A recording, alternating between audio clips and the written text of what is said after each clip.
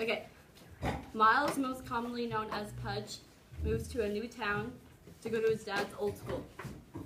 He thought he was going to be a nobody like his old school, but then he meets Alaska Young and then his life drastically changes. He's smoking cigarettes, skipping classes, drinking alcohol, and breaking all the school rules. But with Alaska comes her best friends, the Colonel and Takumi, it's hard to name.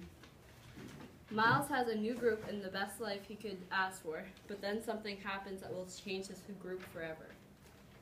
I recommend this book to people that love John Green because it's by John Green.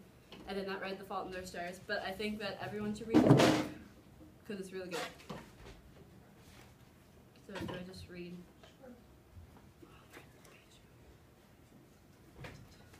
It's kind of long, but...